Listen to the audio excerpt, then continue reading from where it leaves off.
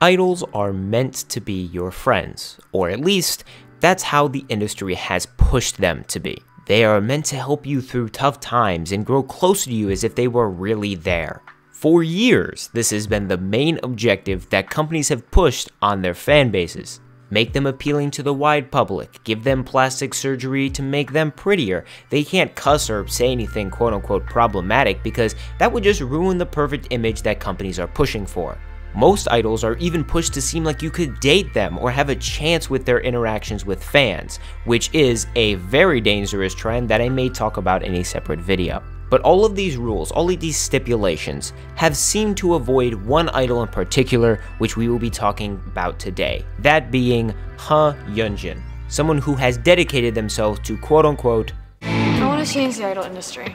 And it seems to be working.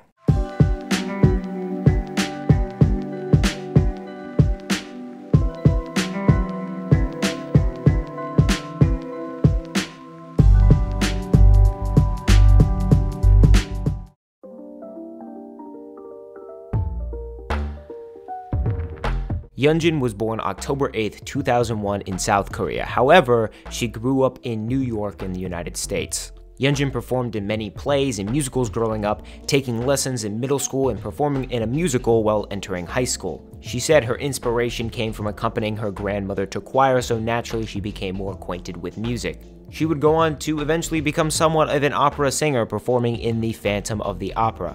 In 2018, she would join Produce 48 as a trainee under Playtis Entertainment. Up to this point, she only had around 6 months of actual trainee time. However, throughout the show, she was shown as having a very down-to-earth personality, she was very realistic, and she did possess a good amount of talent. However, with all that being said, she was still eliminated in episode 11 while taking home 26th place. There were rumors that she would also debut with a fellow Produce mate, Kaeun, but after Kaeun left Playtis, these rumors fell through. On March 4th, 2019, Yunjin would become a student of the Applied Music Department at Hanlim Multi-Art School, but would drop out before she could graduate.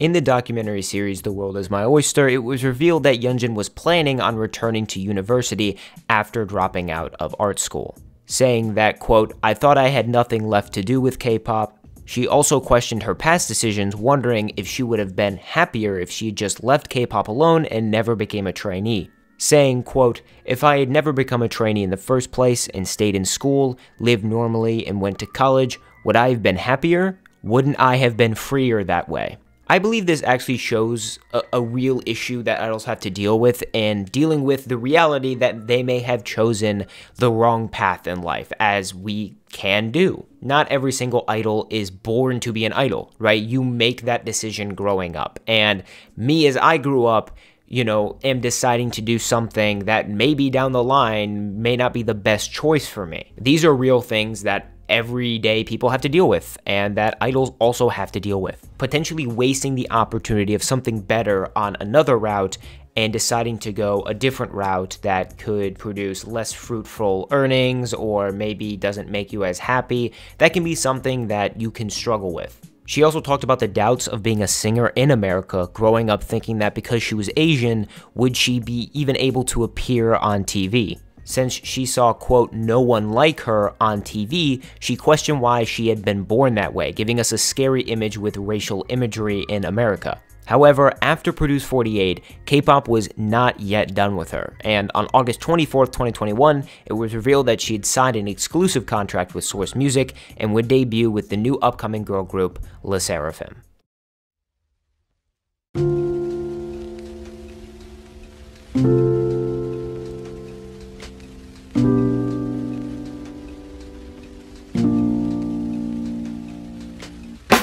So with all this being said, what does Yunjin bring to the table that other idols don't? How is she specifically changing the idol industry herself? Well, first, I want to clarify that Yunjin is one of many idols that have impacted the way we view idols and the idol industry. Soyeon is another good example of someone who has changed how people view female K-pop idols and the industry and their role that they play in it. I do not want this video to seem like Yunjin is the only one changing the industry, however, I would argue that hers has recently been the most apparent. And the reason I think that she is changing the idol industry for the better is because of how relatable she actually is. She's half American, meaning she fluently speaks English and does so very often. English-speaking K-pop idols automatically become more appealing to international viewers because of their immediate connection via language. Yunjin immediately became relatable for viewers with her very quote-unquote American personality. See the popular video of her discussing the Perella Leaf debate with Eunchae. I don't care!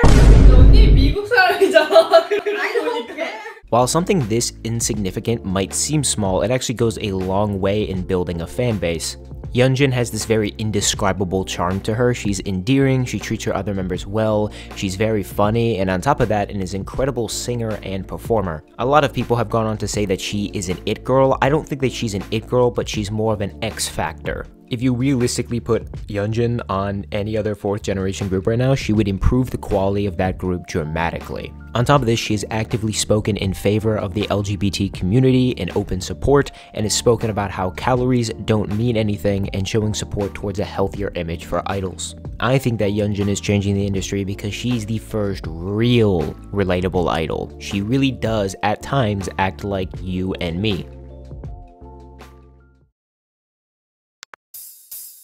아무리 봐도 죄다 입힌 옷이라며 손가락질 내가 뱉은 말도 왜 언제 보이면 말하겠니 Yunjin has already appeared on credits for prior Le Sserafim material, featured as a writer and composer on Blue Flame, Impurities, No Celestial, Good Parts, and writing, composing, and producing credits on Raise Your Glass. On January 8th, 2023, Yunjin would release a self-produced, composed, and written song named I Doesn't Equal Doll, a song which speaks on the nature of how idols are viewed and treated by fans.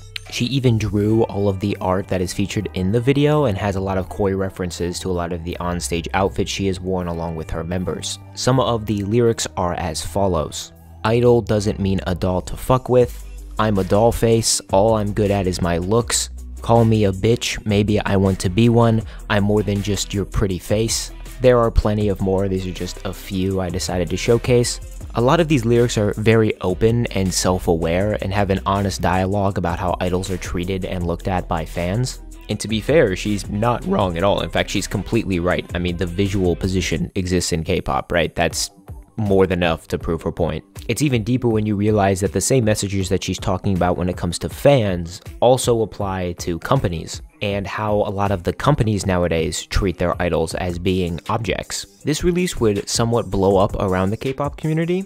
Having an honest voice in the K-pop scene is very refreshing when so many groups being pumped out by companies nowadays have turned into visual spectacles rather than genuine artistry. This release put some spotlight on her in a good way. It showed that idols do in fact suffer from torment emotionally from fans, and it shows that, you know, these idols are actually self-aware, like they are more than just objects and robots, like they have feelings.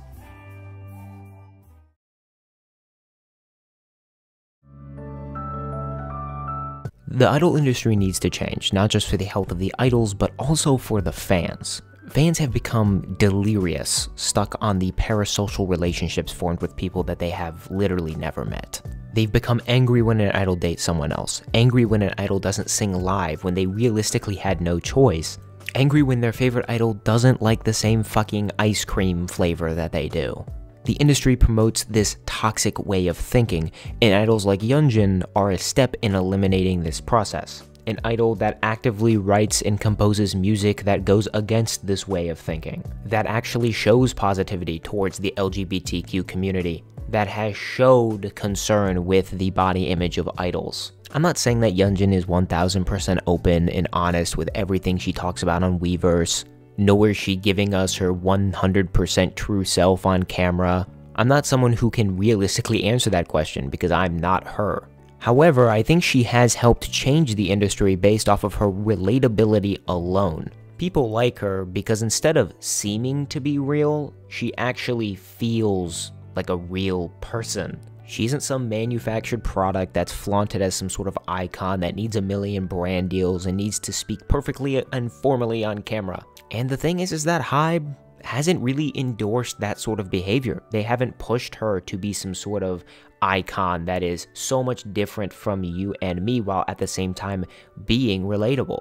Idols are pushed as being relatable, yet they are the complete opposite. I mean, are you sponsored by Dior or Gucci? It is the unfortunate, ironic part of the industry, and idols like Yunjin don't feel like a product of the industry. There are many people that don't think that Yunjin has any impact on the industry. And whether that's true or not, those people may just be stuck in the toxic cycle that they say is so harmful to idols. Those are the same people who sit up on their platforms and pedestals and turn around and treat idols with just as much disrespect as they say shouldn't happen. Maturing is realizing that idols like Yunjin do actually have an impact on the industry. They impact the way that we see idols. She is down to earth, right? She can relate to a lot of international fans because she speaks English and has a funny personality. She openly supports things that the idol industry in South Korea in general go against. That is the reason why people like Yunjin. That's the reason I like Yunjin. That's the reason she has such a large following. Yes, she's a talented singer. She's a talented dancer. She's an amazing performer already in her young career.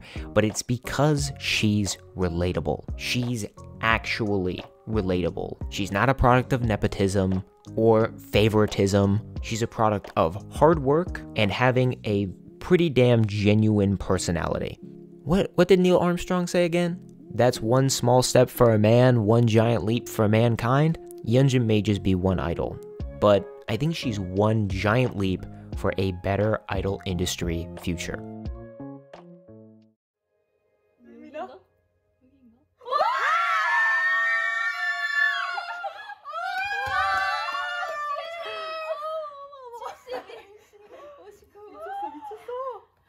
나 눈물 날 것 같아. 나는 지금 언니. 왜 울어? 축하해 얘들아. 소름 돋아서 눈물 나요. 야 언니들만 울어서. 르세라핌 축하해. I'm fearless.